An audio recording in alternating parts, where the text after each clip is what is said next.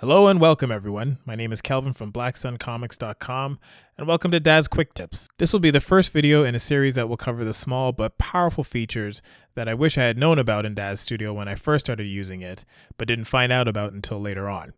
So what I'm going to cover is a series of quick little tips that should help you become more productive, which is great for you because you get to create more art, and it's great for the people who look at your art because they get to see more stuff. So let's begin. What you're looking at now is a scene that I've done in DAZ Studio, and this appears in my webcomic, blacksuncomics.com. You can click the link in the video to check it out. But what you see, there's a lot of things going on here. I have, one human character, one humanoid-ish character, kind of like alien looking. I have this cryogenic chamber here. I believe this model is a stonemason model.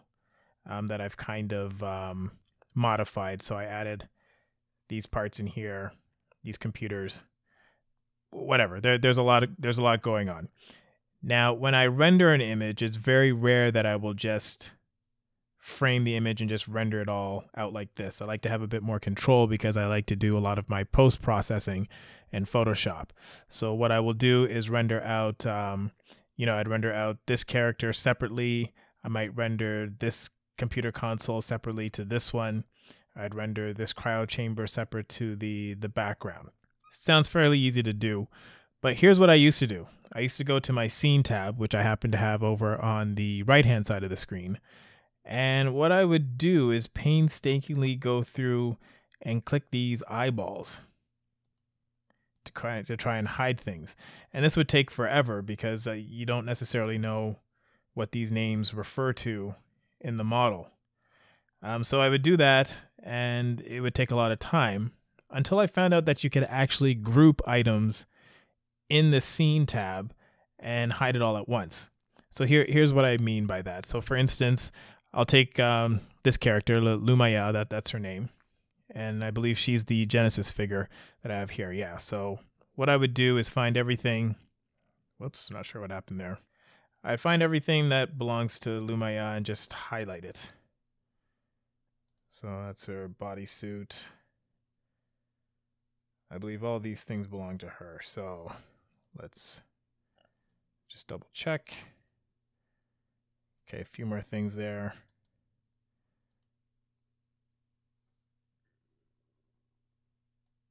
Where's the pants? Right, so you can quickly see how this can get complicated. I'll probably speed up this part of the video so you don't have to sit through everything. Okay, so for the life of me, I can't find where the pants went. I'm really not sure what happened here. They usually should appear. But anyways, what I would do is I would take all of these. So I would select from here, scroll all the way up to there. And then what I do is once I have all those selected, I go up to the Create menu and look for New Group. So I'll create a new group and I'll name it. So I'm just going to name it the name of my character, Lumaya, and hit Accept. And then I'll let DAZ do its thing. Okay, so here we go. It created the new group down here. So I can expand that new group. And let me just turn everything on. So I'll turn on Genesis. Actually, let me turn on her clothes first, just in case any of you are offended by nudity.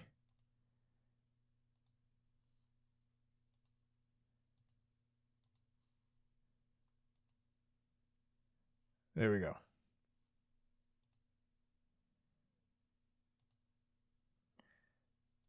So now if I want to hide this character, let's say I want to render everything except for Lumaya. I just want to hide that character. So then I just turn the eyeball off and there, it's gone. Very easily. So now I don't have to come in and, select each one of these eyeballs in order to hide the character. Okay, so I hope you found that helpful. If you haven't done so already, please visit blacksuncomics.com where you can download a free preview of my graphic novel, Black Sun: The Longest Night. If you like this video, please click like and subscribe. Please share the videos too. Your word of mouth goes a long way in helping to support the channel. And as always, until next time, take care. Peace.